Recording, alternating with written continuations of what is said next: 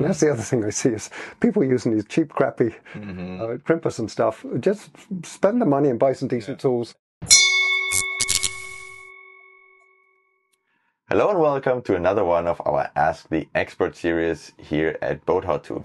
I'm Jan Attenstedt. And I'm Nigel Calder. And today we got a question from somebody who was wondering whether he could use the crimp type terminals from his local auto parts store because they're way cheaper than the ones from the marine chandler.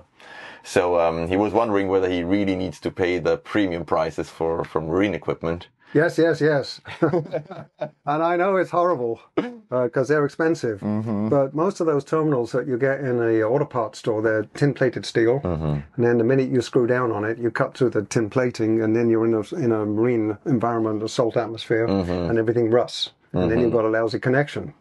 And then there are actually, and I don't know what the situation is in Europe, but certainly in the States, we have the American wire gauge sizing system, and then we have a separate system in the automotive world, which is called the Society of Automotive Engineers, SAE.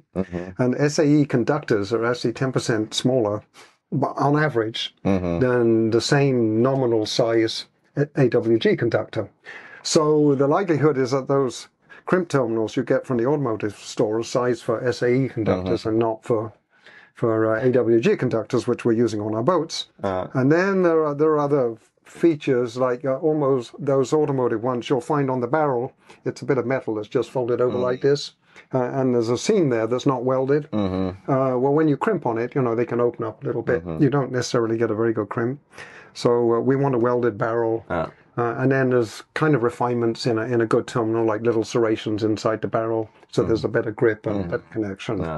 So there's a lot of small, subtle differences between a good quality marine terminal and many of the cheaper automotive terminals, which also means you shouldn't be buying your terminals off Amazon. I go to the marine chandler, and I know they're outrageously expensive. It's not the chandler's fault because I sell the stuff and it's my margin is pretty small. It's actually it's just, you pay for the quality, I would say, and the material. Copper is more expensive than steel, so it kind of makes sense that they're more pricey. And the connections in our electrical systems are the weak link. That's where we get 90% of our problems. So it just doesn't pay to cut corners when making the connections, which also means you need decent tools. And that's the other thing I see is people using these cheap, crappy crimpers and stuff. Just spend the money and buy some decent tools. Exactly. Or ask a friend if you could borrow his, because if you want to do a rewiring job or something, definitely invest a bit of money in good tools and good quality material. They're not expensive. And at the end of the day, they'll save you a ton of aggravation. Exactly.